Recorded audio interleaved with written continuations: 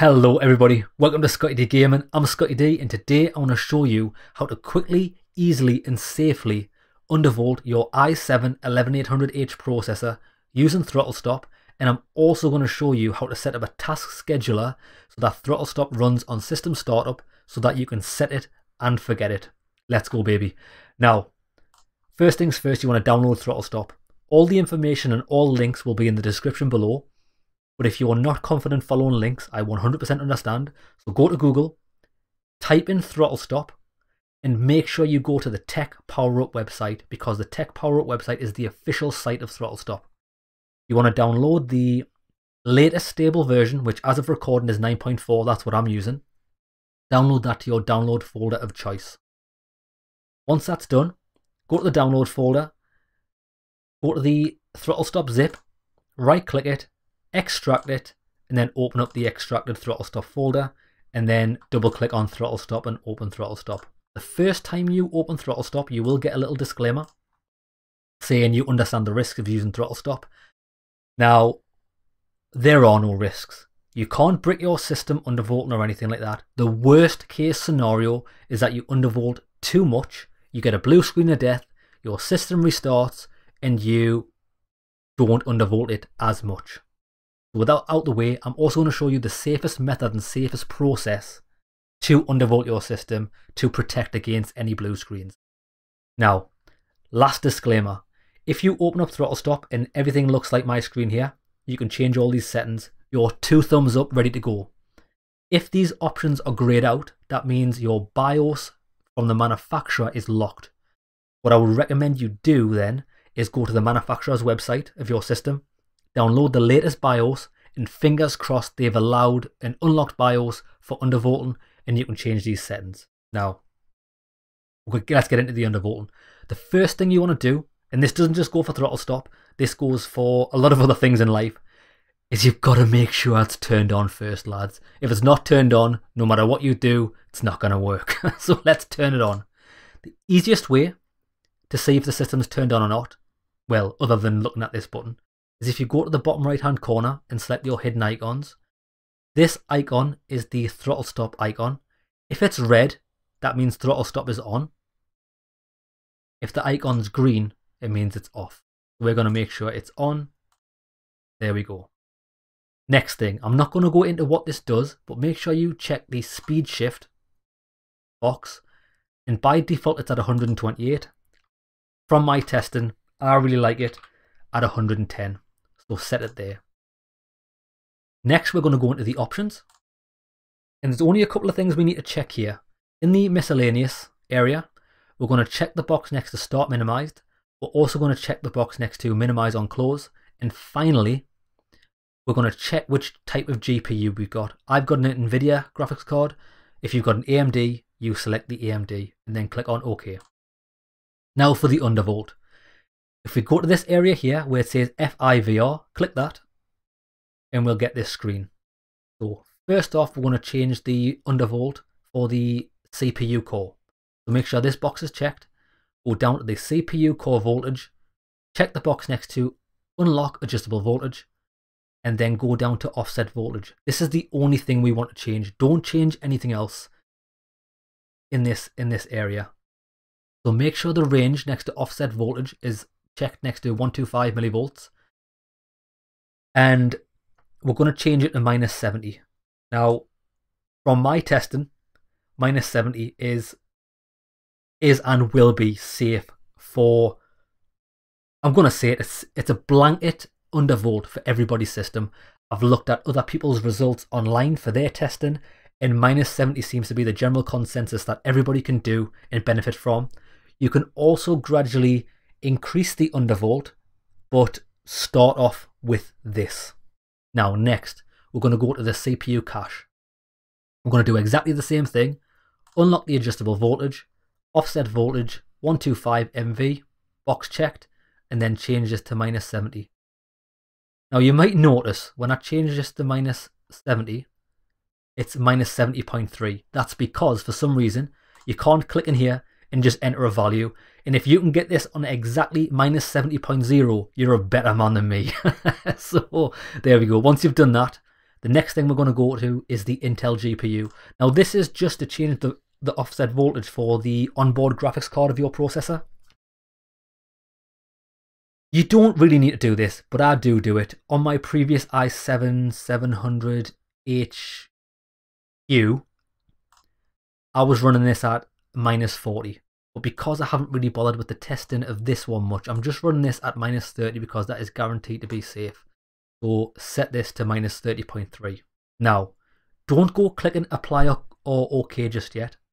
We're going to go down to the bottom right hand corner where it says save voltage changes to Throttlestop.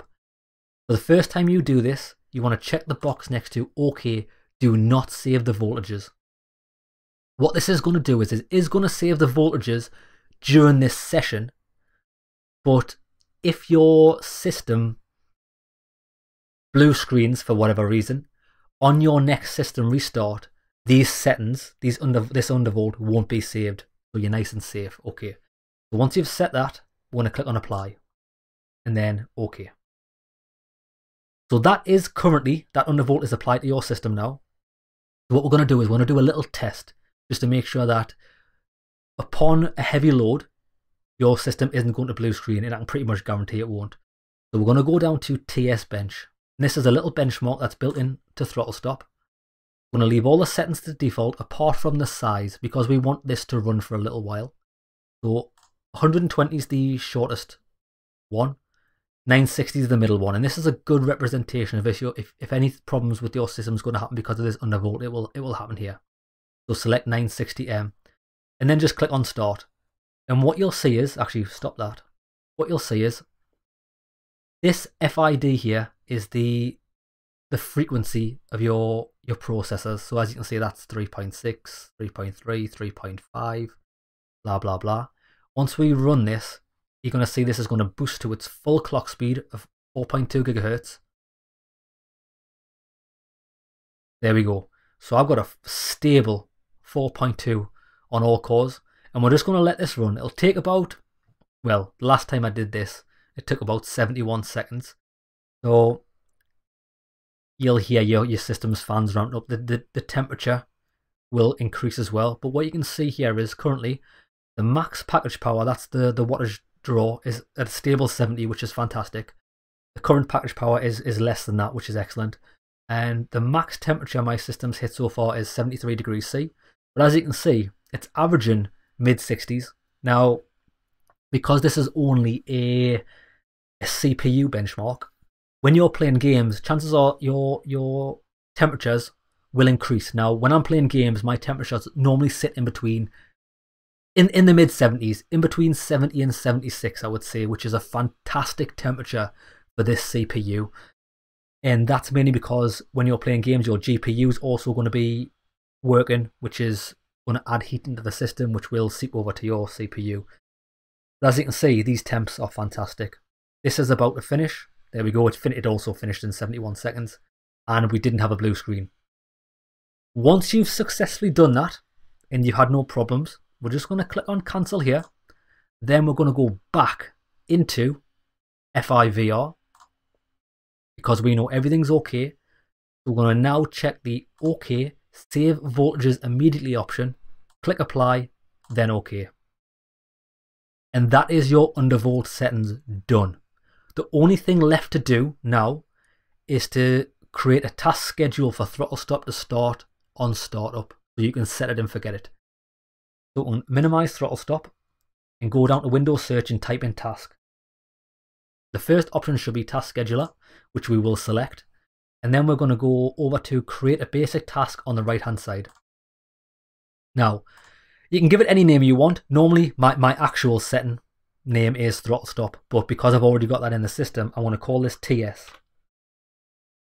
Then click on next. When do you want the task to start? You want it to start when I log on. Don't choose when the computer starts because for some reason it's broken. It doesn't always work. When I log on, works 100% of the time. So click on next. What action do you want the task to perform? We want it to start a program. Next. Now this is where we choose Throttlestop. So go to browse and go to the folder that Throttlestop is located. Click on Throttlestop and click on open. And then click on next. Okay, so this is the summary page. Now we do want to adjust a few other settings. So at the bottom of the summary page, we want to check the box next to open the properties dialog for this task when I click finish, and then click on finish. In the general tab, we want to go down to the checkbox next to run with the highest privileges, and then we want to configure it for your operating system, which chances are will be Windows 10. Then we want to go to the triggers tab to check everything's all right. So at logon of your laptop, it's going to be enabled. We want to go to the actions tab, start a program. It is going to start Throttlestop, conditions. Now in the conditions tab, we want to go down to the power and uncheck this box because we don't want it to have certain requirements to start or stop this process. Under battery power or AC power, we want this to run all the time, so uncheck the box. Go to settings next, settings tab. And the only two things we're going to uncheck here are stop the task if it runs longer than, and uncheck if the running task does not end when requested, force it to stop. And that's everything. You can go to history disabled, but there's nothing in there, and click on OK. And that is your task setup. Throttlestop will start upon you starting your system, and it will run with the undervolt settings that we've enabled. To check that the task scheduler has saved it correctly, click on here, task scheduler library, click anywhere in here, and then just because we named it T, Throttlestop or TS, press T on the keyboard. Press T on the keyboard. Try that again. And as you can see there, that's the one we've just created because I was showing you as a demonstration, but that's my actual one called Throttlestop. I am going to delete TS because I don't need this to start Throttlestop twice. There we go, lads. So that is everything you need to know how to undervolt your i7-11800H. If you have any questions at all, comment on the video. I'll try my very best to help. And other than that, enjoy your lovely, cooled system. Have a good day, lads.